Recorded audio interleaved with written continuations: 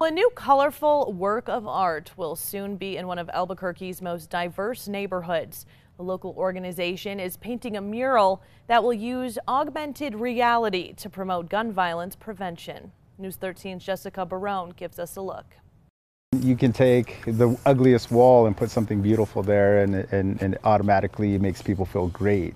A local organization is blending the arts and social activism with a new mural. New Mexicans to Prevent Gun Violence is leading the project meant to highlight gun violence prevention. It's called Albuquerque Cares, but unlike other murals. But what's exciting about this one is that it's going to be augmented reality, so that means it'll come alive on your phone. Located in the parking lot of Juan Pedro Library in the International District, the mural has been 3 years in the making. When people use their phones, different portions of the mural will offer interactive links that educate the user on gun violence prevention, as well as victims' names. Over here, all of these faces will be blacked out, and the ticker of names and dates will actually start scrolling.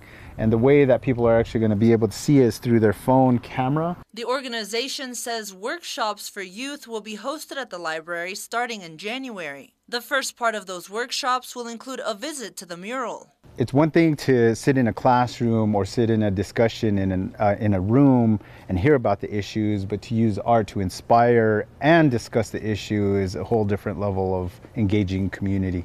The organization says they hope this mural will remind people about the dangers surrounding guns. Too many kids are dying, too many people are dying, and we need more projects like this throughout this city so that we can really have conversations about not pulling those triggers to solve personal disputes. Jessica Barron, KRQE News 13. The mural will be completed by the end of the month. An official unveiling event will be hosted in November.